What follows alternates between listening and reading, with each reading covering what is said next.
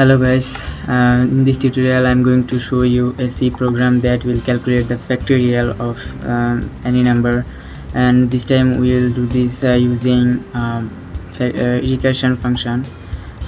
So I'm going to copy paste my code here. I'll just upload this code in the description and you can download it from there very easily. Okay, so I'm going to save the program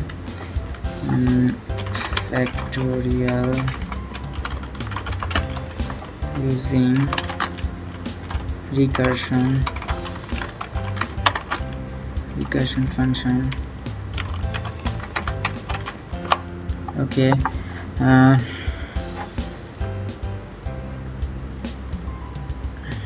here is the code. You can see this is a lot of code, and you can download this code below from the description.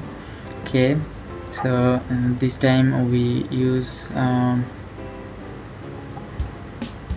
the same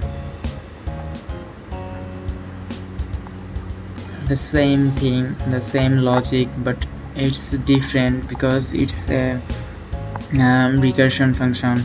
So if we run the program, then it is asks me and that enter an integer to find factorial. Okay, I am going to enter 5, then it will